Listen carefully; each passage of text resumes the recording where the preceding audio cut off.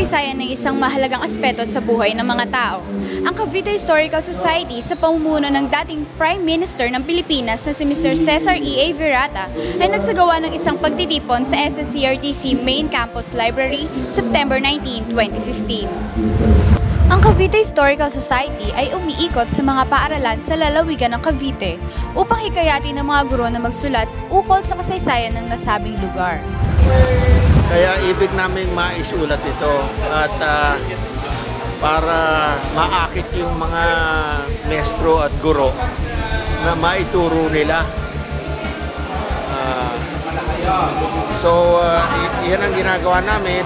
Kaya bawat bayan gusto namin magkaroon ng chapter, and then buwan-buwan pupulong kami ng katulad nito. Ang pinag-uusapan namin yung mga kasaysayan noong bayan o syudad.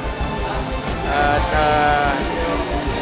ang nasasabi nga, kung mabuti ang local history, magiging mabuti rin ang Cavite history at national history. Samantala, ilan sa mga nailimbag na aklat ng Cavite Historical Society ay ang Dila ng Bayan ni Dr. Isagani R. Medina, Cavite sa Digmaan ni Emmanuel Franco Calairo, Chabacano Studies ni Emmanuel Luis A. Romanillos at Emilio Aguinaldo ni Alfredo B. Saulo. Sa huli, naging matagumpay ang pagtitipon at ito ay lubusang nakapagbigay inspirasyon sa mga tagapakinig. Mula sa St. Thomas of Villanova Main Campus Library, ako si Denise Alfaro, nag-uulat para sa Sebastinian Today. Deo Gracias.